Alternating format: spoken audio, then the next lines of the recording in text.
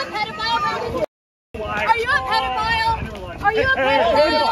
Are you a pedophile, Congressman? Are you a pedophile?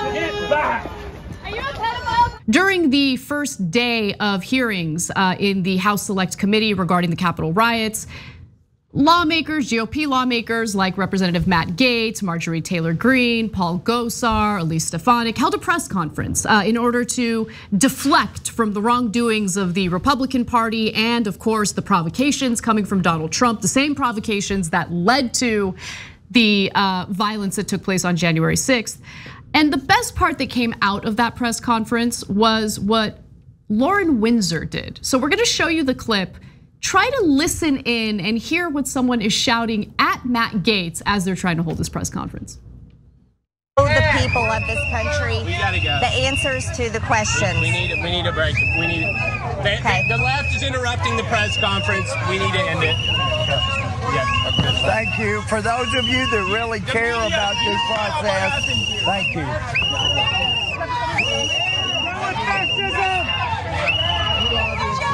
Ladies and gentlemen, what you just saw here today is, again, the intolerant left. The media, you saw what happened here. The left shut us down.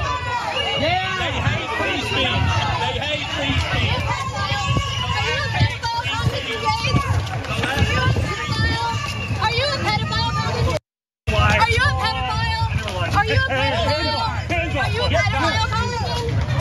Are you a pedophile? Are you a pedophile, Congressman Gaetz? Are you a pedophile? Congressman, are you a pedophile? Are you a pedophile, Congressman Gaetz? The left is shutting us down. I love that one staffer who said that. Okay, so the question, are you a pedophile, is actually a legitimate question, Cenk. No, Lauren Windsor for the win. Yes. Because why isn't everybody asking that question? There is legitimate allegations, and a co-conspirator has already made a deal with the prosecutors that they had sex with an underage girl and crossed state lines. So those are some of the allegations. So asking if he's a pedophile is what basically I guess every reporter should be doing. It's a little curious that they've actually shied away from asking that question. It's almost as if they're a little afraid of losing access to a Republican lawmaker who is literally, as we speak, facing a DOJ investigation into potential sex trafficking of a minor. So why don't they ask that question? So I actually, look, while the optics of that were fun, I'm not gonna lie, the fact of the matter is that was a legitimate question, and it's definitely infuriating that it takes, someone like Lauren Windsor to do what well-paid journalists won't do. Yeah, Lauren does a show called The Undercurrent. You should definitely check it out. She actually started that back when we were together at Current, and super proud of her. She asked some of the best questions. She winds up putting herself in a position to be able to ask questions of Republicans as they're coming in and out of airports. She's enterprising, has broken some of the bigger stories this year, and great independent reporter, right? And understand something, she's not trolling. Trolling would be, hey, since you're a pedophile, are you part of Pizzagate? Okay, that would be trolling. Because, hey, did QAnon warn us about you? Because it appears that you're a pedophile for doing underage sex trafficking. That's what QAnon was worried about. Are you the enemy of QAnon? That would be trolling, right? Are you a pedophile is an actual question prosecutors might ask Matt Gaetz soon. Why isn't every reporter asking that question? Now look, they're not in the reporters have a sense that Matt Gaetz is gonna lose power, so they're sucking up to him a little less than they used to.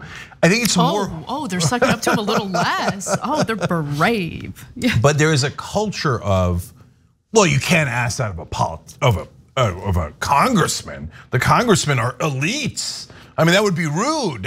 He would feel embarrassed if you asked him that question. That's funny. Was Eliot Spitzer treated that way? No, what's funny is that if you're a progressive taking on Wall Street, then anybody can ask any question they like and rip you apart. And Eliot Spitzer, he paid for an escort, right? That's what Eliot Spitzer did?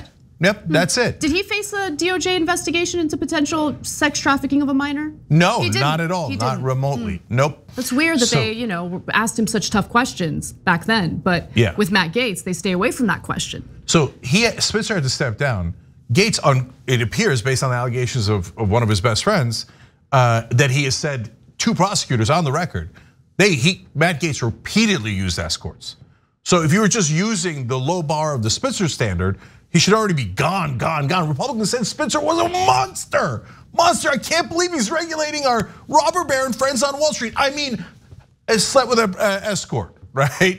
Now when Gaetz does it, and now with underage girls, they're like, what? I don't say, who cares? What's the big deal about escorts? And they're underage? You just do a little child sex trafficking. What's the big deal? By the way, Democrats do it. No.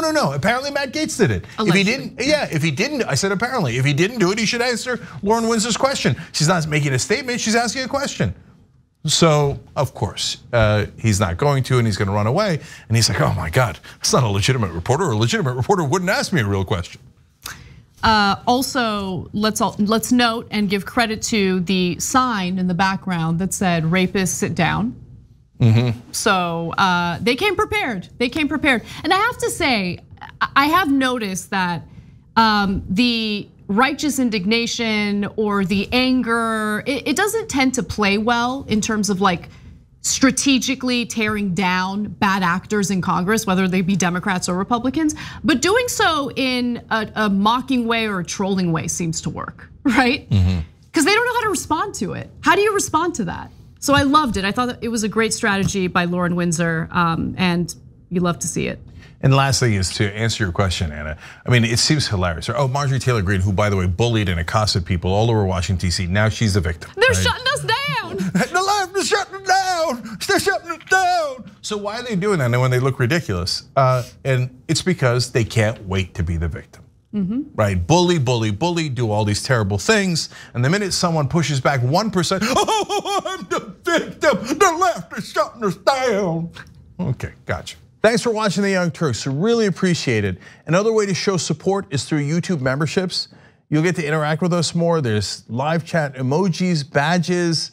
You've got emojis of me, Anna, John, JR. So those are super fun. But you also get playback of our exclusive member-only shows and specials right after they air. So all of that, all you gotta do is click that join button right underneath the video. Thank you.